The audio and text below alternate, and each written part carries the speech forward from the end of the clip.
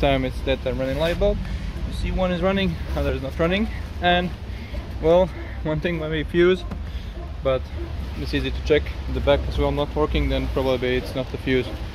Next thing, you can go there, here, take away this little cap here, just pull it away or whatever else, like that, and there you can pull out your light bulb and check if it's alright or not. And in my case, I actually replaced it recently just to make sure it was working, so probably not the fault there. One more thing, you can measure the voltage right here. While this is running, it should give you some sort of 12 volts there. So I will just measure and you can see what I can see.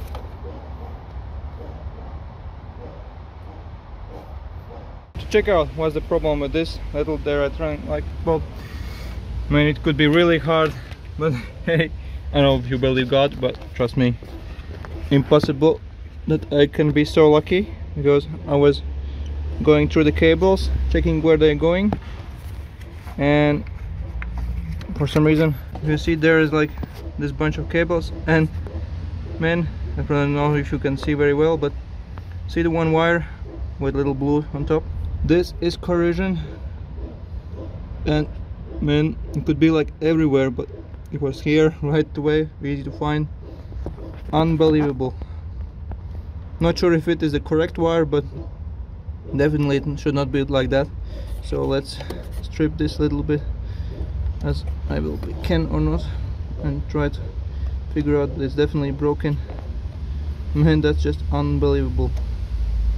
Find cable like that, but probably it was corroded, because this line goes here. Probably there was some sort of movement and water, and everything was coming there down, and probably just did some damage here to this cable. But oh, I'm so happy. I will just check it if it's right by a little bit connecting and see if the light bulb works. I kind of connected these, not like connected together, but just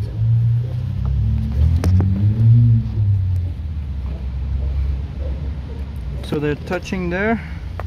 Check if this will turn on or not. This is working, and this is as well working. Woohoo! Man, that's so nice to see this one. What? Unbelievable, man.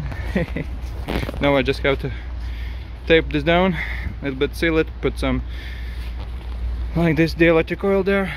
Wow, that's so happy. Right now I put a little bit of tape under here, as you see, and working. Yoo-hoo! I'm very happy about this. So one place where you can look for broken wire is somewhere around here if it's something not working. So in my case it was under here, but it's like next to this. You can actually pull this out, just put like that toward and pull this out, and then you have more space there, and then just try to get back to the tube here.